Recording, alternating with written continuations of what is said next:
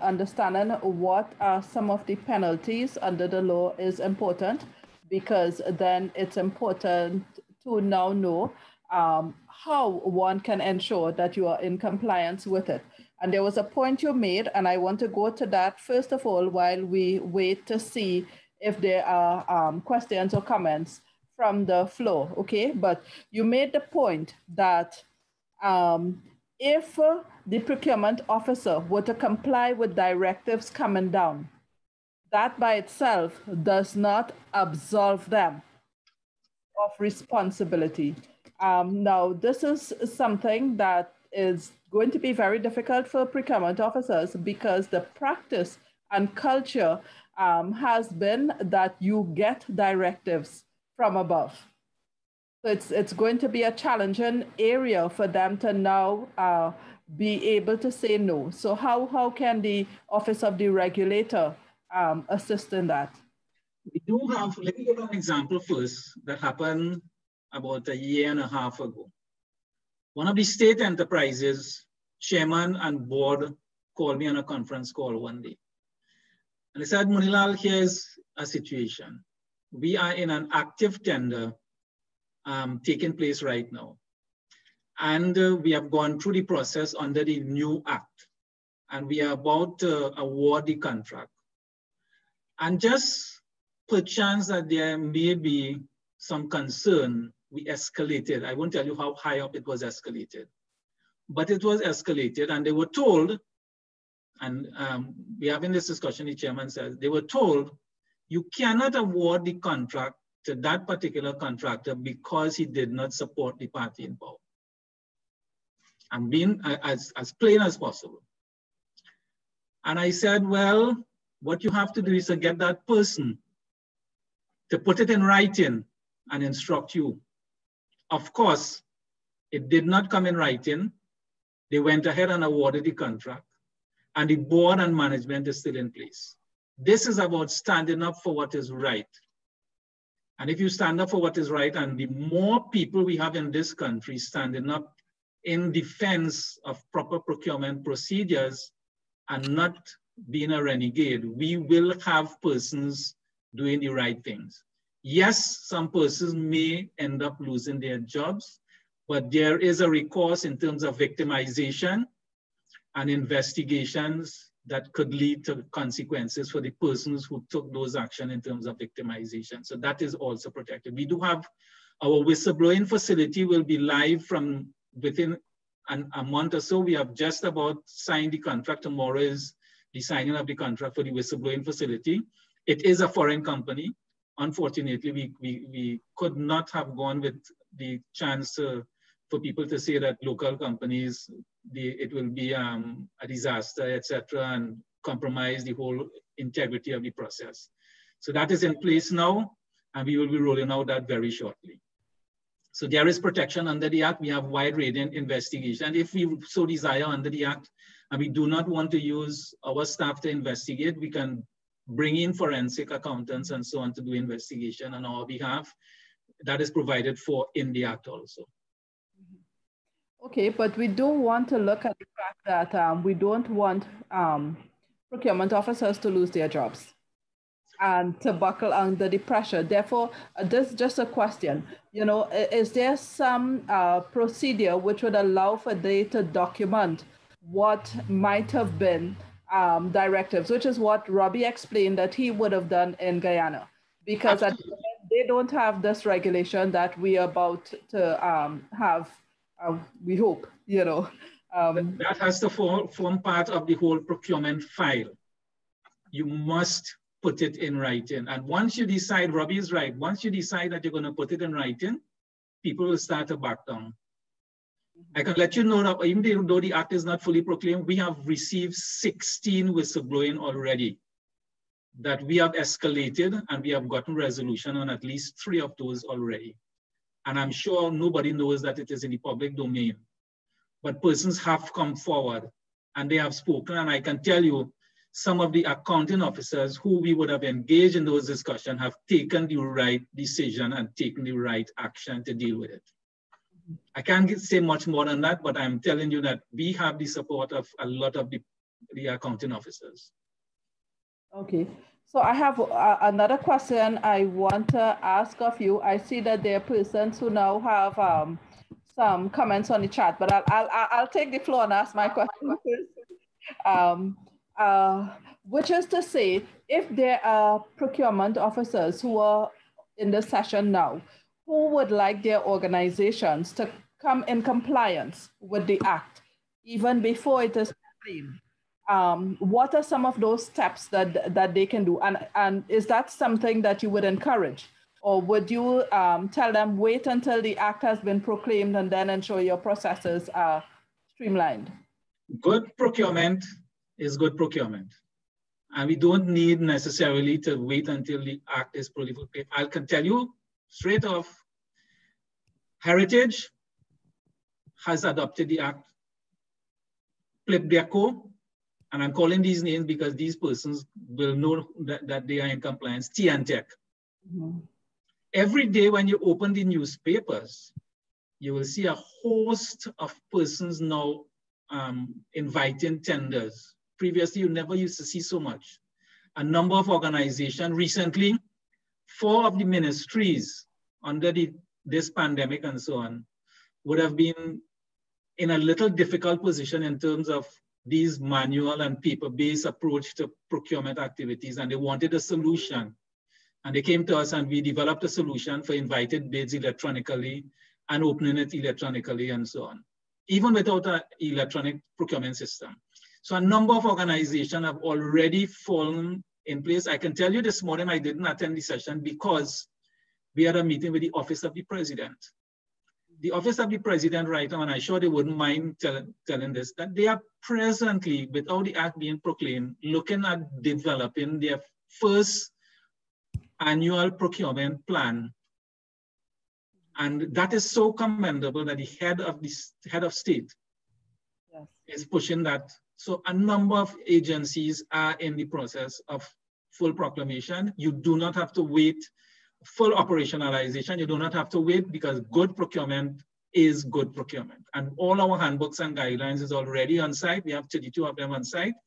You can take those now. Some of the things in terms of how you get the approvals and so on right now with your present boards and the financial delegations will hold until we switch over to the new Act. So I hope that helps. Yes, it does. And we also have a comment from someone. I'm hoping that you would be willing to share your slides, which you had showed earlier with us, and we could send it to the participants, because there was someone who is saying that they are currently reviewing their procurement policy, and they wanted to go back to one of the slides, which would have provided some guidance on what they should consider in their review. Absolutely, we will share it for sure. Okay, so we have another comment here. So that first one was by Giselle Dinzy from Nehus.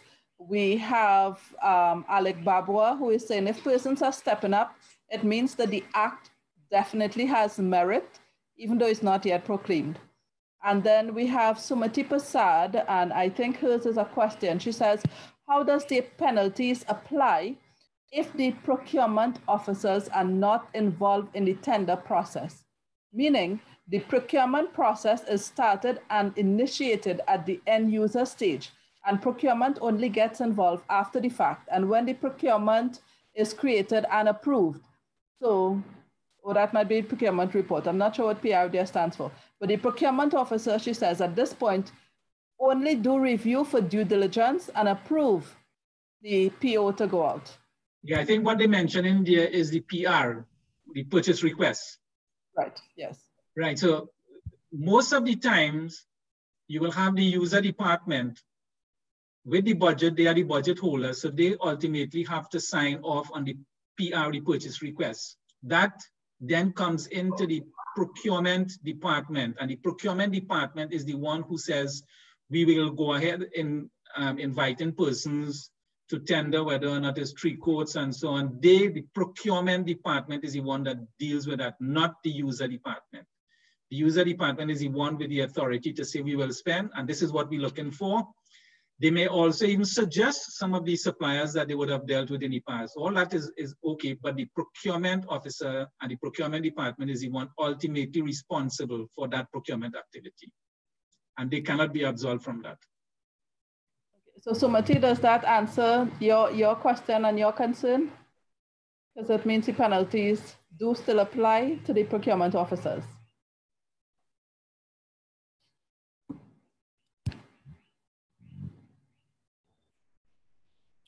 Okay, so Kamla, if I should say, for me as a procurement specialist, I would not even be a part of that process. That someone, like for example, on the same COVID project, some department brings me quotation in an effort to expedite. But I would say that's okay. I will accept yours, but I will go and get mine as well. Absolutely. Right? And in all cases, there seems to have gone to some bottom house business and printing shops and so forth. When I go out to the big printeries and businesses who have the capacity of doing business, the price were far way cheaper. So I would advise any procurement officer, if someone brings you a document to process, like quotation or whatever, you're not comfortable with it, just don't proceed. It's simple as that. Because from the time you take part in the processing of it, you are a custodian of it and you will be held responsible. I fully endorse that. You should never be a rubber stamp. Yeah, correct. That's not your responsibility. Okay, so we have this comment by Dorian Dyer, which says, totally agree with firm disciplinary mechanisms for infractions by procurement practitioners. But without an overhaul of ineffective and inefficient regulations, this can also work against officers exercising practical discretion, even within what is allowed. So that is, they might be afraid to do so. So it's a catch-22. Well, the regulations are before the legislative, the LRC right now as we speak. We had a meeting with the Attorney General and his team about 2.5 weeks ago. So it is in the final state of preparation. So for those who were a little bit apprehensive in the sessions and saying, well, it's taken too long. Yeah, I agree. I am not disagreeing at all. I am just as frustrated as many persons. But we just about, and the Prime Minister would have said that is coming immediately after the budget. The committee that he set up in terms of the Recovery Committee on page 50 of their report stated that the procurement legislation should be given full proclamation as a matter of priority. So we almost said the regulations are coming, guys. We have prepared it, and that will guide a lot of the practices and so on that is not specifically spelled out in the Act. And to support the regulations and the Act, we have all 32 of the handbooks and guidelines that give details as to how you do it. And we have held a number of training sessions already with public officers. The next training session, and take note of it, public officers, on the 5th of September, of November, sorry, 5th of November, we have a session coming up on procurement plan, how you develop your procurement plan for issuing to the public. That is on the 5th of November. We have already have 137 persons sign up from the public. So please, sorry, 137 in the morning session and 45 in the evening session. So almost 200. So make sure you get a space. Okay, so that is November 5th, which is next week, huh? That's right. Right. Now, persons who want to be able to register, what do they do? Well, you need to send your information to the office because we are only inviting the named procurement officers whose name that we have and all accounting officers. So we have already sent out all those invitations. But if you want to join, you are not a named procurement officer, nor an accounting officer, we'll be happy to let you join in with us. So just call the office, 627 for OPR. 226 for OPR. Okay, that's good. Okay, so basically then your office has already been working with a number of organizations to bringing their procedures and practices into line with what the legislation would require. May I ask, what has been any of the key challenges that you have faced in that process? And then I'll come back to a question that's on the chat. Yeah, one of the key challenges that we will be facing, and we have already identified it, a lot of the ministries who before would have depended on the Central Tenders Board to do their major procurement activities. With the full proclamation of the Act, within 3 months, that Central Tenders Board goes away. Central Tenders Board is no longer going to be functional. And therefore, the procurement officers who are now taking on that responsibilities within the line ministries will have to upskill very quickly. And we are trying to do that as quickly as possible, because the concern we have is that persons will be placed in those positions who are not adequately trained or competent to do the job. Robbie hit on a good point where you can't just take junior officers and put them into a role and say, be a procurement officer. This is not child's play. And you have to put them in the position and pay them adequately. You cannot just put them and expect a junior clerk. What we found out in terms of the regional corporations, we had clerical workers, temporary clerical workers, fulfilling the role of procurement officers for multi-million-dollar contracts. So no wonder you get what you pay for.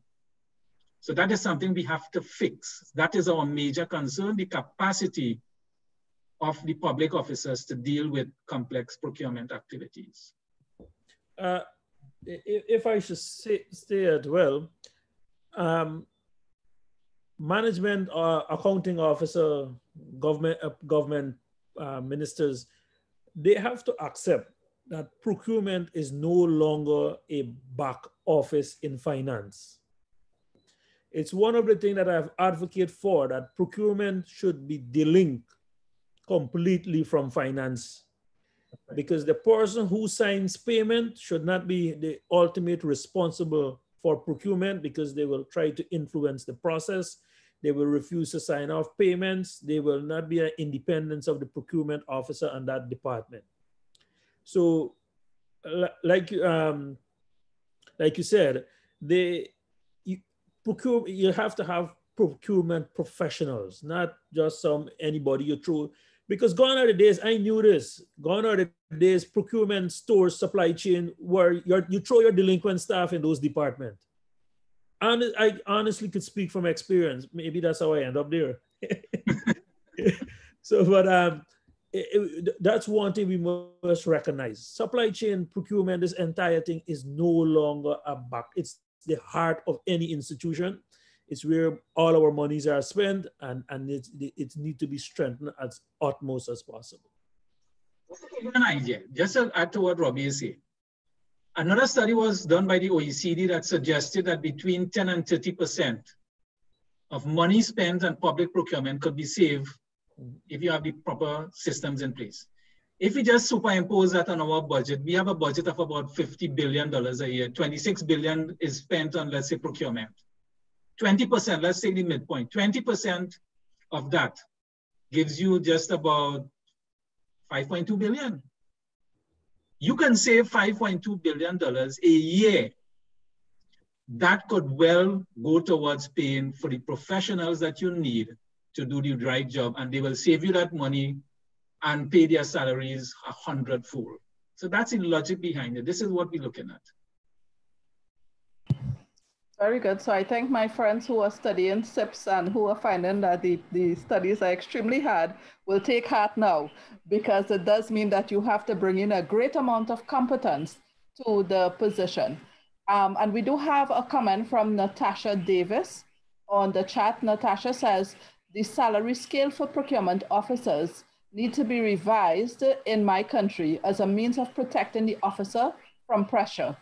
When you have a procurement officer working for minimum wage, same as the cleaners and contractors are offering them 20 times their salary for a minor bit of information, it sets the stage for corruption.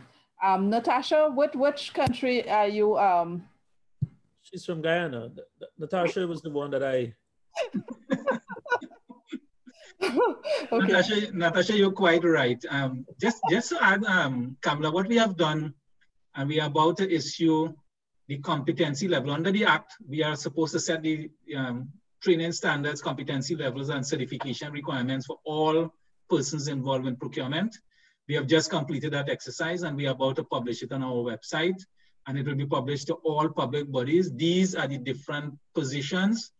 These are the competency levels, the certification requirements, and we have been working with the Accreditation Council to get these programs accredited. It includes SIPs and so on. In fact, we had a session with SIPs, when was it, yesterday or Tuesday? We had a full session with SIPs to bring them into the picture, the SIPs persons in Trinidad.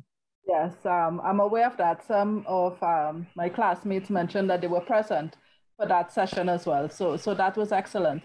Natasha is sharing that in fact, some of their officers in Guyana are in fact SIPs trained and not being paid sufficiently. So perhaps that's something that the office can also work towards ensuring that government ministries are adequately compensating their procurement officers who are coming with the level qualification that you deem necessary for those positions, because it's important that whatever processes we need to put in place to get the right people in the right positions be supported. I think you're quite right. We did have a meeting with the CPO and the ministry and went through that particular process, and they showed us all the salary scales of all the officers from manager, supervisor, buyer, and so on. And they already have that. The problem is getting persons and recruiting persons in those positions. And that's where we are having some issues, because some of the ministries have been guided to get the persons from internal resources. And that's one of the difficulties that we will be facing. Okay, so what that means too is that their internal staff themselves need to ensure that they go out and get the qualifications. You know, and there's nothing wrong with that, because we're not looking to replace people in their jobs, but certainly to help. Now, apart from SIPs, which we are aware of, and SIPs is offered, I think there are 2 schools, certainly CTS College in Chaguanas offers the SIPs program. What other qualifications should procurement officers be looking at?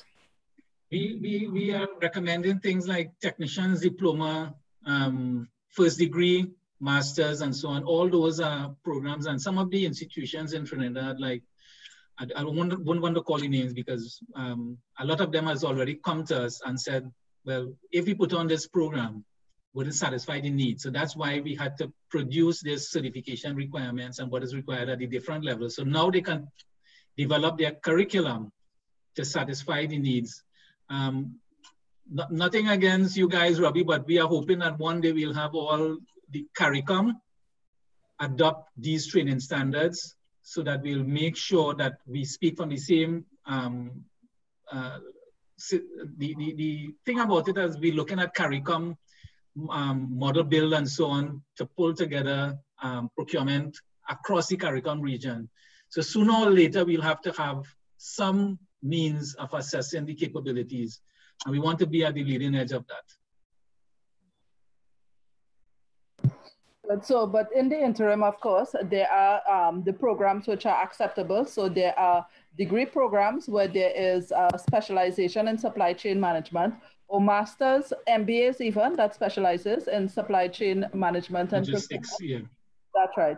And of course, the SIPs program, which I am currently pursuing. So I can tell you it's quite rigorous and it's excellent. I wanted to do it because I wanted to understand what these issues are as this legislation comes into being. And I have found it to be a tremendous area of learning. So we have another question on the chat now. It's from Sherilyn Steele. She says, I heard Mr. Rambaran say that the procurement person should be separate from finance. However, I have been told that there is no need for a procurement officer, but rather an officer performing the procurement function. As such, the function has been performed by the finance lead. Well, our recommendation, and is a strong recommendation from the office, the procurement officer should be reporting directly to the accounting officer. There should not be anybody in between, because that leads to problems, because they can influence the outcome of decisions and so on. Too many steps. So our recommendation is a direct line, and we support Robbie on this one. You should not be involved in finance and paying the bills and also procuring. That leads to collusion. So our position is very strong. You report directly to the accounting officer, and it should not be part of the finance function, because that's a breakdown in internal controls. Who will guard the guard?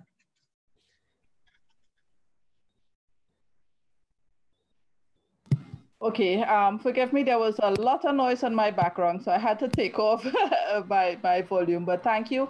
And I think there was a follow-up from Camille, which says, our procurement departments adequately designed to prevent corruption in procurement? Is there a recommended design which includes adequate monitoring that supports separation of duties? Yes, we do have an internal control matrix, a RACI matrix, in terms of how you go about appointing positions, and persons who is accountable, responsible, need to discuss things with consult and so on in the matrix.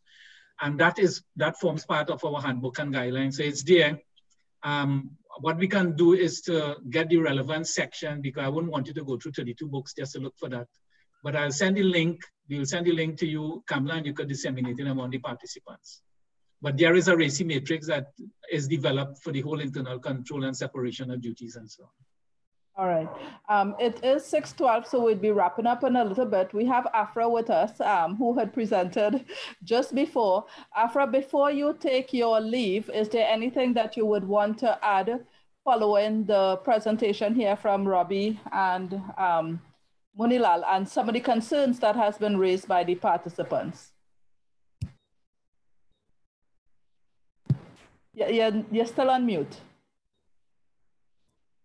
Yes, Kamla, I'm sorry. The presentations that we made were very good.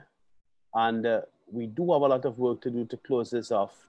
I was very encouraged, Moonilal, to hear that you're still engaged in a process of dotting I's and crossing the T's with the AG. You mentioned meeting the AG 2.5 weeks ago and so on.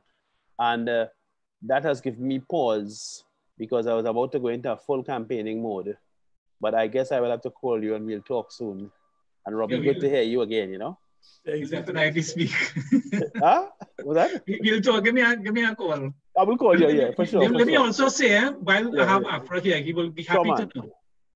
We have now fully implemented our online database for registration of contractors. Good. So there will be only one database for all registered contractors. So you choose only from that.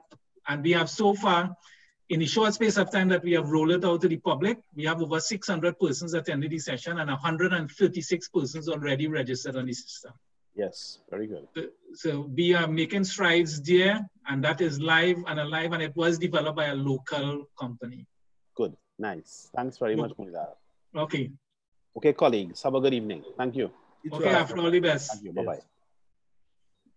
Thank you. Now, so for those procurement officers who are hearing about the database that's been developed, so if they are aware of suppliers who generally would provide goods and services to their government ministries, what would they need to advise them to do? In fact, I'm afraid to tell you this, Kamla, but a number of them as persons have come to the ministry and said, could you pre-qualify us? And they said, well, no, you have to go to the OPR. So you point them in our direction, and it's easy. It's an online, fully online. You upload all your documentation online. Everything is done online.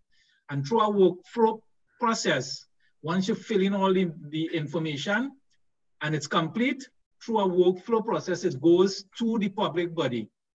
And the public body now could view it, and once everything is okay, they press a button and you are pre-qualified. It is as simple as that. So point them in our direction, oprtt.org, or let them call the number and we can guide them as to how they go ahead getting pre-qualified. We would have issued advertisement a couple of months ago, inviting people to come to these sessions, because there's a two-step session, one where we look at the whole issue of the integrity and code of conduct. So we train them in the code of conduct and also in how you use the database and how you fill out all the information. And they can, as soon as they finish the session, you get on the database and log in and you can go in and register. We have that on recording so that you don't have to come to a live session. You just download the recording and it takes you step by step how you go through and get registered. Good evening, everyone. Thank you for being patient. I guess we all keep learning here. You gotta do the right thing. It's sometimes it's easier said than done. But I can tell you, in the entire process of procurement, once you are involved, the undue pressure from someone else will only compromise you. Because at the end of the day, they will pull themselves out completely and said, you are the one who is ultimately responsible. Sometimes it's hard to change the culture in the organization. Like someone earlier said, there was a question or a statement about who carries out the function of procurement. That is a recipe for disaster. I hope you could go back to your agency and advocate for some changes. And I myself is looking forward for more of these sessions where we can learn. We recently had a change of government. There are some new dynamics here. I think I will reach out to some of my counterparts for some of their experience as well. But looking forward to be here again, and stay safe, everyone. Very much, Robbie. And as I ask you to close, Moonilal, there's a question from Beverly Swan, which you can address as you end. And she asks, yeah, I saw it. Right. So is it that state-owned supplier databases are now negated? The answer is yes.